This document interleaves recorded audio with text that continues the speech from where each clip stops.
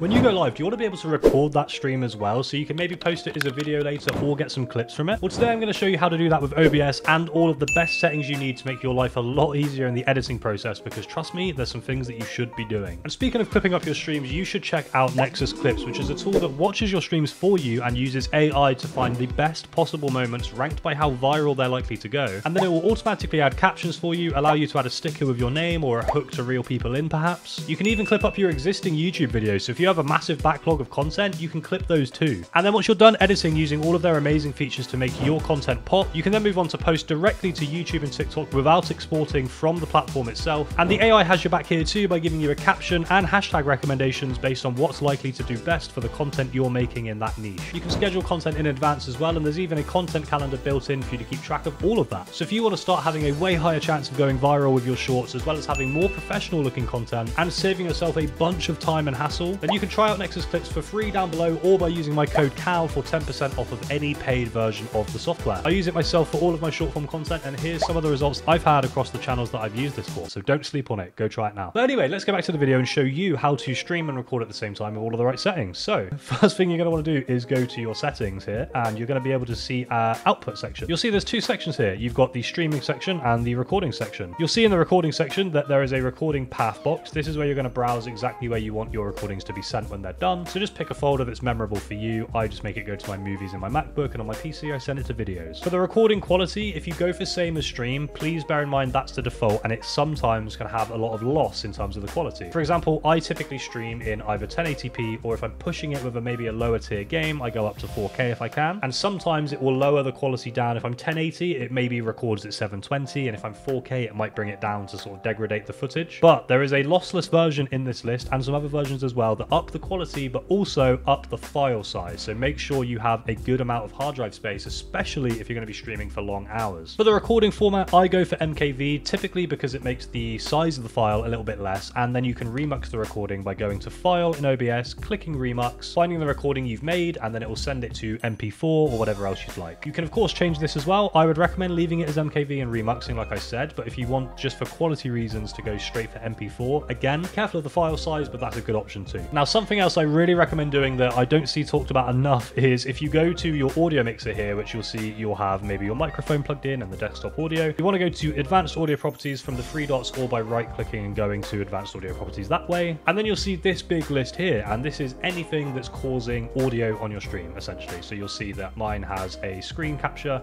and my microphone. You might have more, you might have less. This is normally where you come to kind of monitor stuff, check it, make sure there's no delay, but there is also this end section called tracks. And something I really recommend doing here that I do all the time when I'm recording gameplay content in particular is I would recommend separating your audio from your microphone from you speaking on stream and the audio of the game itself. And you can do that by deselecting the tracks. So if you want to leave your game on one, unselect every other track, and then if you want to leave your audio from your mic separate, unselect one, maybe put it on two and deselect the rest, and so on. Basically select it on a different track. That way when you're done recording and you drag your footage into an editing software like Premiere or DaVinci for example, you'll have two audio tracks under your video. One will have your voice, one will have the gameplay. It makes it so much easier for editing. And if you have extra stuff in this list from streaming, let's say you have stream alerts for followers, or you have music playing in the background, you can turn that off on all of your tracks so it doesn't record, but it does output to the stream. That way you have everything you need for your stream, but when you're recording, you're just getting the clean gameplay audio and you're getting the clean microphone audio.